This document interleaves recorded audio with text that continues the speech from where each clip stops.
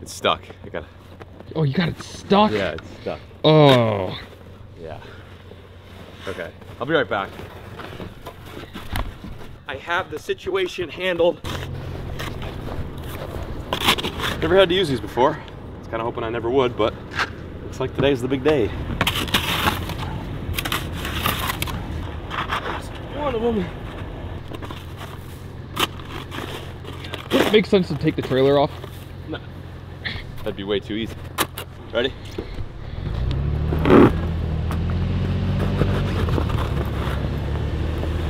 Like a champ. Almost. Almost had it. That's a lot of snow. I don't know what the f I was thinking. I think I can make the turn now or what? No, no, no. No? Big no, big no. Big no. Should I remove the trailer? Yes. All right, fine. Well, gang, welcome back to another episode. Didn't plan on filming today, but this is our last day in Maine before we send it to the Nubian desert or somewhere in the Red Sea. Kind of a different drive. It's gonna be a different video change from this. But I figured I'd film today because I already f***ed up. I had my first f*** up of the day.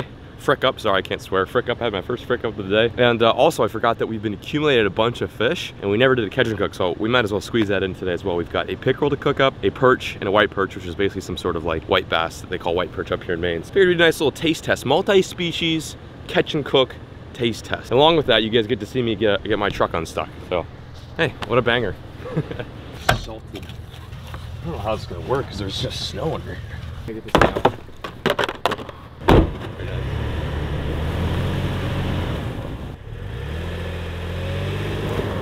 Damn it. Good, good. Hey, guess what? I got it out. We did it. Ding. First accomplishment of the day, I got my truck unstuck.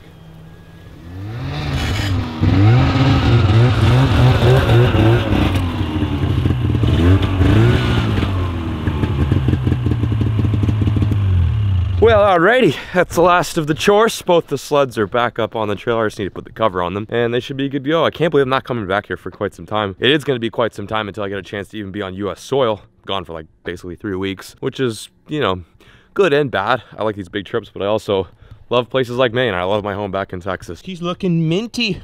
Look at those sled booties. Ooh, I'm gonna miss that view. Damn. The north, it's been so much fun. It's gonna be hard to say goodbye.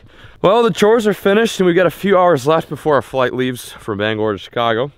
And I thought we'd do a little celebratory catch and cook. Throughout this whole week, I've been catching a bunch of different species, two of the main ones being white perch and yellow perch. Now, for those of you guys who don't know, white perch are kind of like a white bass or like a little sand bass, something like that, but they're actually not.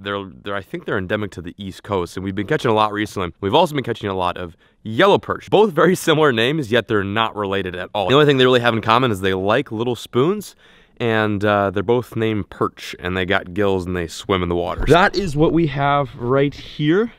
We've been holding these guys for the past few days. This right here is a yellow perch, while this right here is a white perch. And you catch both these guys in pretty similar areas and ways. Most of the fish that you see right behind me were caught in anywhere between 14 to like 9 feet of water using a little spoon that looks just like this, and we were tipping it with minnow heads. They're apparently really good eating. I've had yellow perch before. I'll admit I've never had white perch, but a lot of you local Mainers were saying, you gotta try it. Also, I don't wanna leave you guys hanging. Here are some of the clips of these fish catches that we've been accumulating over the past few days. We didn't go fishing today, of course, but we still caught these guys out on the ice. But I figure I'd sprinkle a little bit of context and add the video content in here so you guys have an idea as to how we caught them and got to this point where they are, well, they're frozen solid on a rock.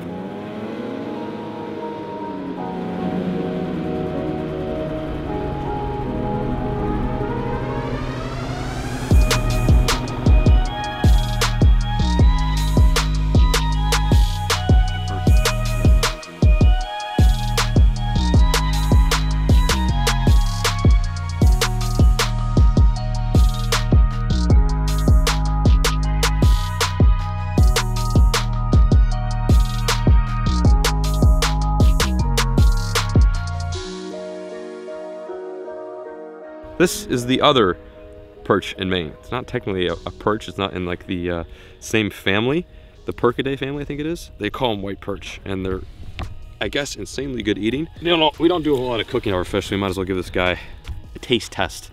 But yeah, throw him in the bucket. Nice eats. We're eating good tonight. There we go. Come on. Come on.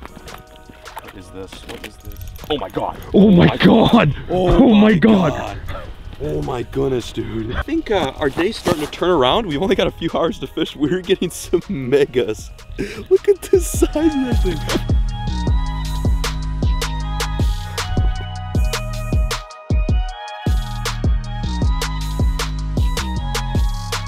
See you later. Fat one. Dude, boom! Put her there, man. So as you can see, they're pretty rambunctious fish, both of them including. What I'm going to do today is I'm going to fillet both these guys up and cook them and present them to my camera dude, Alex, this guy right here. And he's going to see if he can determine which one is which. He has admittedly also had yellow perch and not white perch, just like myself. So I'm really interested to see what he thinks of both fish and if he can tell which one is which. So this is kind of like a perch taste test. So without further ado, I'm gonna clean our little buddies here and we are going to cook them after filleting. This is exciting. I'm pumped.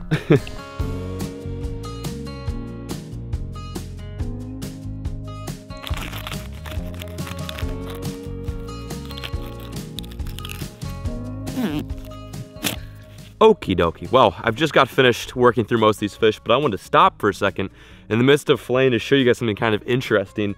What you see right here are actually little tiny perch eggs. Now, before you guys go insane and say, oh my god, that's so messed up that you kept a female perch, really, there's no way of telling once you catch them. And also, a lot of these lakes are fairly overpopulated in Maine with perch. So doing a little bit of culling is not a bad thing, but I just find this pretty interesting, the fact that there are little eggs. I keep forgetting that perch are winter spawners or like early spring spawners, so they'll spawn under the ice, whereas most fish, you know, like bass or bluegill will spawn during the summer and spring months. So it looks like both of our perch were female. And then also, I could be wrong here too, but I believe the white bass were spawning as well. I want to give you guys a quick side-by-side comparison of the fillets and what they look like. Note that this is definitely not my best work. To be honest, I don't keep fish that often, so my experience with filleting is very slim. Although this is just about as much meat you're going to get on a yellow perch. I can't really speak much for the white perch because I've never really caught these guys, nor have I filleted a single one. But it looks like there's a decent amount given the size. They're only about 10, 11-inch fish. The white perch are kind of close to that 12-inch size, but there's not going to be a whole lot of meat. The white perch though looks a little bit more red, which is interesting. I don't think that's from the blood. It just looks a little bit more like a striped bass fillet. So what I'm gonna do now is I'm gonna bring these into the kitchen, cook them up, and we're gonna serve them to our camera dude Alex to see if he can tell the difference or to see which one he likes the best, or maybe they're just the same. I'm very interested. Hey, yo, Al. Yeah, what's up? Okay, so real quick before I get into this catch and cook, I'm wondering from you, and the people are also wondering, which fish do you think you like better, either the white perch or the yellow perch? I probably would like the yellow perch better, only because I've had it, and so you're a little bit biased. I'm a little bit biased. I've actually had it before, but I haven't had white perch. Neither have I. I hear it's pretty good. Yeah, everyone says it's delicious. So now that I've got the pre-game estimate from Buddy back there, we are now going to cook up these fillets, and I'm doing this a little bit unorthodox, so hear me out.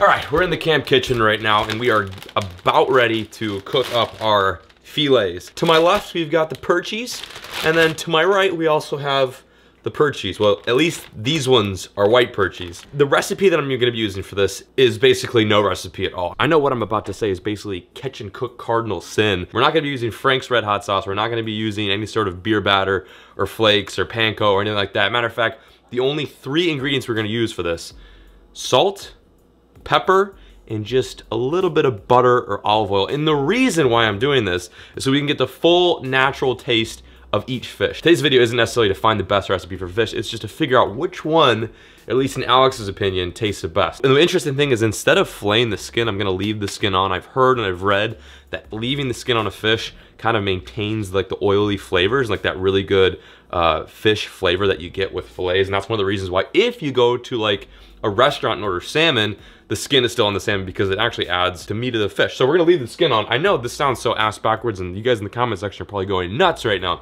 but just hear me out on this. For those of you who know, not a bad way to cook fish. Especially if you're out in the wilderness and surviving. You don't have a nice little holster of Frank's Red Hot on your hip at all times. So this works. We're just trying to prove a point today. Let's get after it.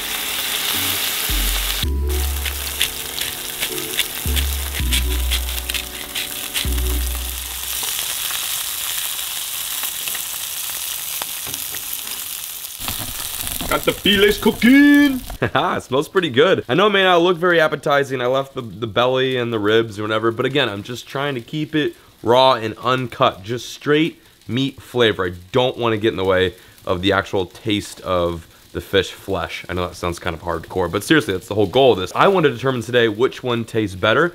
A lot of you Wisconsin, Minnesota guys are probably gonna say, well, obviously perch, you can't beat that. But some of you New Englanders are like, well, white perch are also delicious. Those guys are even better than the yellow perch. I feel like this is definitely gonna draw a little bit of quarrel in the comment section below just because they are two very sought after panfish. I don't know. I'm curious to see which one I like best. Today's the day we find out which one is our preference. But damn, she looks pretty good. Just a little bit of salt, a little bit of pepper, some olive oil, call it a day. Simple, easy, primal recipe. Yo, Al, the perch are complete. Really? You ready? Big taste before we leave? Yeah, let's do that. All right, let's do it. The cooking's finished. It only took a few minutes to cook those little itty bitty fillets. They're not much, as you could probably tell. Quality over quantity, right? Yeah. If it's good meat, you don't need too much of it. Still cooking these guys right here, but these two fillets are finished. So we're gonna try those right now and see what Buddy thinks. Okay, I feel like I'm about to interrogate you. So, firsthand, which one do you think is which? Are these two different fish? Two different fish. Completely. They're both perch, but they're two different fish. This is taller, so I'm gonna go and say that, I mean, it's barely taller, but I'm thinking that's the white perch. You think that's the white perch? I think that's the white perch and that's the yellow perch. Yellow perch, I prefer that. All right, let's go like well, at least it's cooked. Trying to get any scales. Okay, first fish.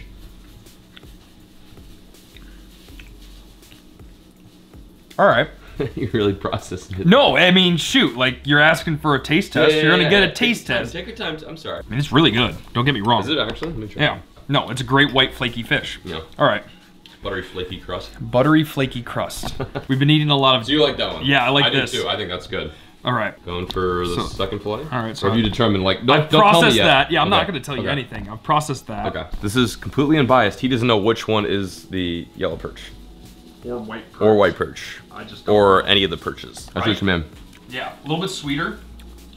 This one's a little bit more basic. I mean, pretty simple. Yeah, that's weird. That one does have like a significantly better taste. All right, so you thought that one was? I think that's the white perch, and I think that's the yellow perch. What if I told you you're wrong? Then, I mean, I wouldn't know. I haven't eaten, that's white perch, 100%. No, that That's the yellow perch. Yes. No way. And this is the white perch. Wow, okay. But you did hold true. I mean, you did say that you were gonna like the white perch better. Or sorry, the yellow perch yellow better. perch better, yes, yeah. And you did like the yellow perch better, but you didn't know that it was the yellow perch. No, based off of size. I mean, I guess I forgot how big that perch we caught was. It was big. Yeah, it was a big perch. That's one of the reasons why I wanted to do two different fillets, or two very similar size fillets. That way he couldn't have an idea as to which one is which. Yellow perch, white perch have completely different body shapes. One's taller, one's longer. I thought for sure that he was gonna be able to guess which one was which correctly, but he didn't. He still ended up liking the yellow perch. Yeah, 100%. Very curious. The debate has been finalized, guys. Oh, there's some more over here too. Do you want some more? Yes, please. There's no more debate. We've settled it. Yellow perch is 100 times better than white perch. Actually, they were both really good. I would say maybe by a point off. No. Really? The yellow perch was pretty damn good. It was Okay. sweeter. Okay. Alex is set on the fact that the yellow perch was a lot better. I personally thought the white perch was very good. And again, it's all dependent. You know, there's a lot of factors here where we caught them. I will say both the fish were caught at the same exact body of water, like within just a few feet of each other. It depends on their diet, where they're living, what they're doing, how much, you know, body fat they have. The interesting thing too is both those fish were spawning. They both had eggs. Really? Yeah, so they're both females, both spawning fish, both came out of the same water, both names start with a P, or I guess one is a Y and the other one is a W, which also is kind of interesting now that I'm thinking about it. But anyway, I'm rambling. I hope you guys enjoyed today's video. If you guys want to see another fish catch and cook showdown, let me know in the comment section below. Maybe next time we'll do like pike versus pickerel, or I don't know, maybe salmon versus trout. You guys drop a comment what you want to see fillets go head to head. We will catch the fish, cook them, and then do a blind taste test for the finale. But I hope you enjoyed this episode. It was actually a lot of fun to film something a little bit different. I like catch and cooks, but I also like to add a bit of twist in the videos. But anyway, I'm peacing out, signing out. We got a flight to catch to Sudan, so we will meet you guys there. I appreciate the view, and as always, folks, keep fishing. Never stop.